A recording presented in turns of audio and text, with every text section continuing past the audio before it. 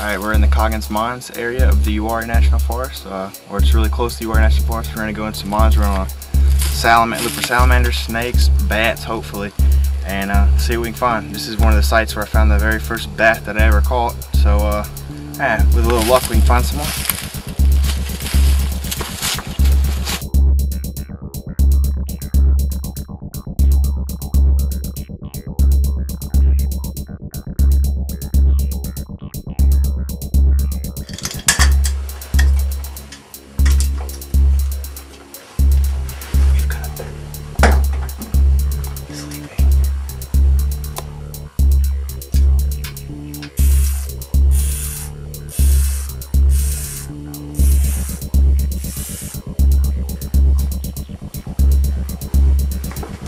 Looks like a little pipistrelle.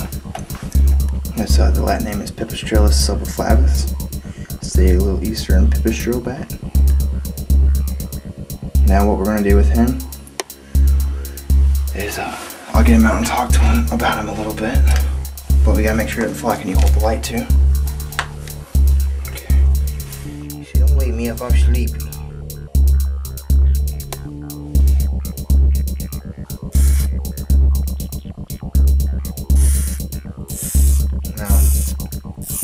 Let's talk about it, man. A lot of people are afraid of bats because they think one common misconception, bats are related to evil. Well, in fact, bats aren't evil at all. I mean, if you can look at him, he's such a cute little mammal.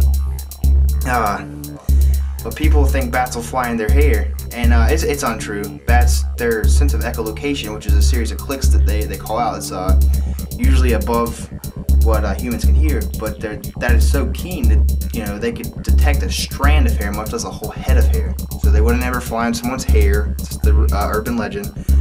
But this guy, like I said, he'll put out these calls at night when he goes out and feeds. And what's the action? I'm saying he. It's actually a female. Okay, so she will put out a series of calls, and the echolocation will bounce off the insect. She'll pretty much home in on it like a sonar and come and eat them at night. They're a very, very beneficial animal to have in the ecosystem, and that's why we want to study them. That's why we want to raise awareness for them, because like I said, they're not evil. I think they're a beautiful animal, and more research should be done on them because people should know a little bit more about them. I think there've only been 40 in the last 40 years. I think there's only been like 40 cases of rabies in the United States from a bat. You're more likely to get struck by lightning or hit by a truck than you are to get rabies from a bat. However, take precaution, treat every animal like they do have rabies, and don't get bit, because obviously you have to take that precaution or you'll have to get the shots, and I don't want to get shots.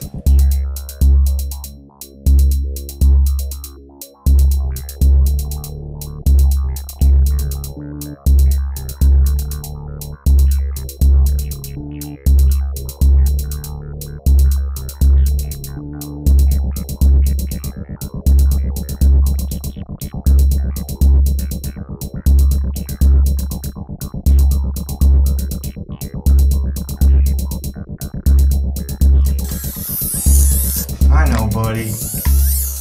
I know. So we're in another cave, actually, a gold mine, or a mine. And on the wall in between some rocks, I found this. It's an Eptesicus fuscus. It's a big brown bat. I'm going to attempt to handle him. And know what? You should never do this unless you are trained. And I've been trained by the best.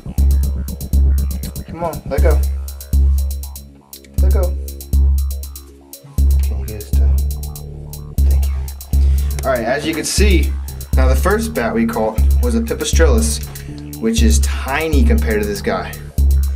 Now this is like I said, it's a big brown bat, Eptesicus fuscus. If you'll just take a look at him, I mean, he's really pretty. Now, like most of the bats, actually all the bats in North Carolina, he's an insectivore, which means he'll go out at night. He's nocturnal. He'll sleep in here during the day, and then when nightfall comes, he'll go out and he'll catch insects, that flying insects and things like that. As you can see, he's got this membranous structure between his fingers, which are his fingers make up his wing, and this membrane connects them, kind of like the webbing on a frog's foot or something like that. It's pretty much the same concept. This right here is his thumb, and yeah, it's just a pretty cool bat. As you can see, his wingspan is pretty big, isn't it?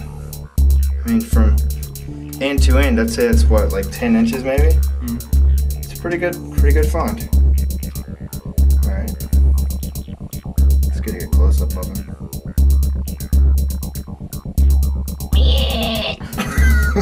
Alright, I'm gonna let him go. I need you to shine him. Go ahead and I want you to. Crevice there. Yeah, I'm afraid he's gonna fly. Hold on.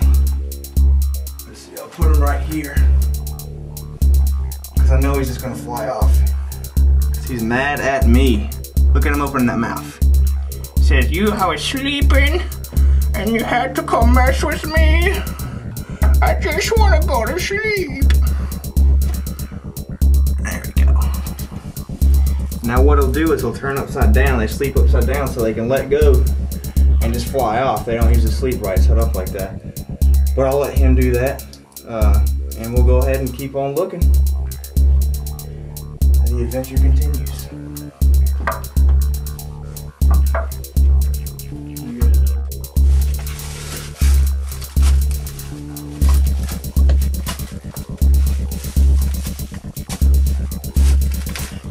Who goes in this cave and not come out of this cave?